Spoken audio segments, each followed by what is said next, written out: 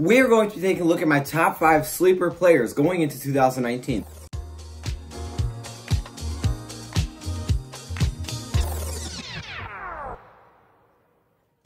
Now, in my opinion, these guys are very, very slept on, and maybe it's the media that sleeps on it, maybe anything. But either way, these guys don't get enough attention for what they bring to the team or what they could bring to the team in 2019. So in this video, we're taking a look at my top 5 sleepers for 2019. Now, I want you guys to interact with this video by getting down in the comments below and giving me your top 5 list if you can. If you can think of 5, go for it. If you can't think of 5, if you can think of 2, put them in the comments below because that's cool. And also, if you agree with any parts of my list, make sure you put that in the comments as well. So let's get right into the list. Starting off at number 5, we have Jarrad Davis. Okay, Jarrad Davis, I feel like, for the Detroit Lions, is one of the most slept-on players. And I didn't want to go with a lot of starters because I feel like starters are usually not very slept on because they're starters, right? Maybe not to the team they're slept on. I think the Lions believe in Jarrad Davis a lot.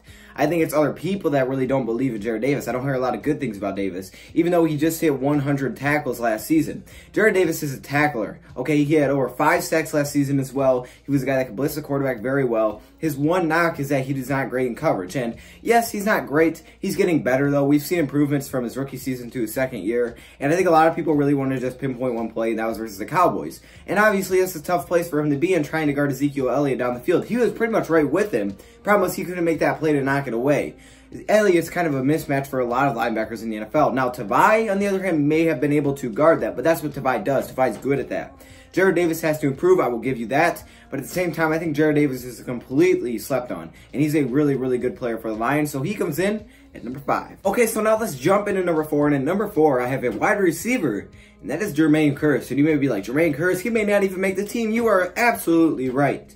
But he is very, very slept on. In 2017, he had 810 receiving yards. Really, his career year came in 2017, and that was only 2 years ago. 2 seasons ago, if you think about that. And now he has 2019 to prove what he can do with the Detroit Lions. And he's also in a very, very comfortable situation back when he was with Seattle. See, he was with Seattle. He was a solid wide receiver. Then he went to Jets and kind of blew up. He had his best year with the Jets. Now, last season wasn't great, but that's fine, okay? But a lot of people are kind of making it seem like, okay, this guy's done. He's worn out. He's not what he used to be. But I believe Jermaine Kearse is just getting started. Jermaine Kearse has a lot to offer to the Detroit Lions. Being comfortable back with Darrell Bevell, I think they brought him in for a reason. This is a guy that can play the slot and he can play the outside. I see him as our number 4 wide receiver right now, but if injuries happen, he could step up. This is a guy that's won the Super Bowl before, so he has experience. And that's something that we really haven't had. And other people talked about this, and that's a really good point. We don't have a lot of guys with experience on our team, not guys that have been through it. Like, hey, I've won a Super Bowl. I know what it's like to win a Super Bowl. We don't have a lot of guys like that, but Jermaine Kearse is one of those guys.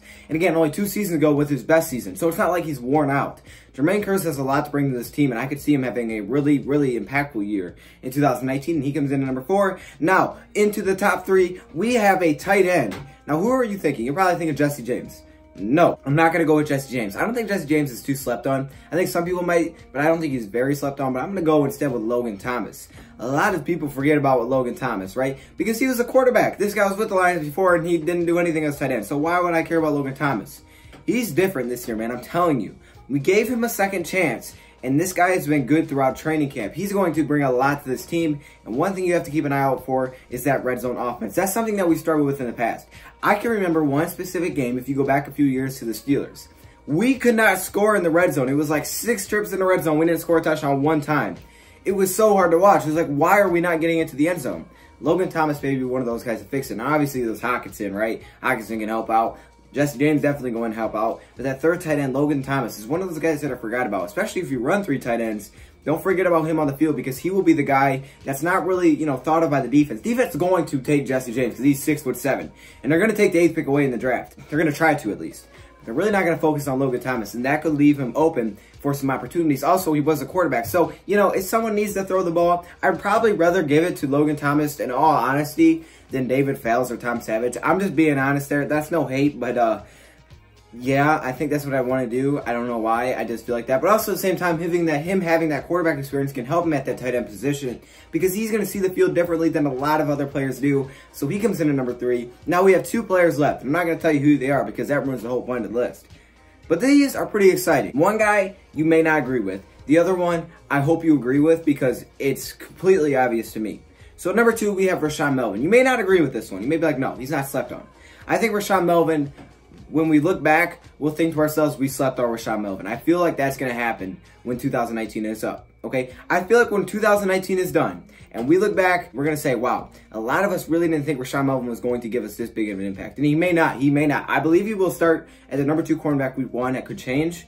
But with that being said, I think Melvin is going to be able to bring a lot to the Lions as a veteran. And, you know, people, again, want to make the point that he was with the Raiders, but it's hard to look good with the Raiders. And I actually give, I think that was J-Mo that said that, so I got to give him credit for saying that. But with that being said, he's going to be very slept on. I think he's going to bring a lot to this team. He's going to bring veteran experience. And honestly, at the number 2 cornerback position, if we just had a reliable guy, how can we say that's not exactly what we wanted, right? That's what we want. We want a guy that we can rely on. I don't care if the guy's going to get 7 interceptions from the 2 cornerback position. That doesn't bother me. That's why I didn't care when Slay only had 3 picks, because that doesn't bother me. He's still shutting down.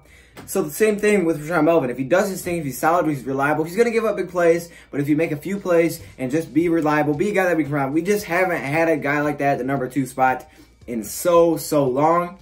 If that can be Rashaan Melvin, he'll be great. And that's all we need from you, Rashaan. So he comes in at number 2. Now coming in at number 1, this should be obvious. Maybe it's not obvious because I think a lot of people sleep on him so much that it's not obvious, but it should be. That is Romeo Okwara. Oh my goodness.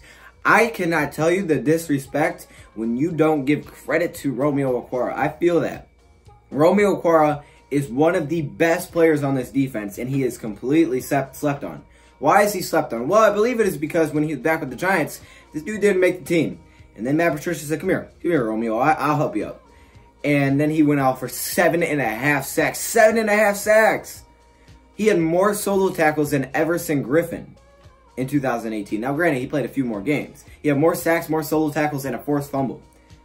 Those are better stats than Everson Griffin. Now, he did play a few more games. With that being said, this is guy that's so slept on, right? You don't think about Romeo Okwara when you think about the great defensive line. I think a lot of people don't. They think Trey Flowers, Mike Daniels, Snacks Harrison. You think of Deshaun Hand, those type of guys. You really don't think about Romeo Okwara that was doing his thing last year, and we can't sleep on this man. He is really, really good, very young. I think he could be our sack leader in 2019. No, I'm not even kidding. Like, I'm 100% serious. Some other guys are going to take some pressure off of him because, you know, you're going to focus on Trey Flowers. $90 million, you're going to focus on that man. You're going to focus on Mike Daniels and Snacks, right? You're going to try to, even though you won't be able to because they're going to just blow up the middle. With that being said, Romeo Okwara could have heyday in 2019 with some one-on-one matchups. He comes in at number 1. Let me hear your thoughts, comments below. Thank you, Pride, for watching, and I'm out.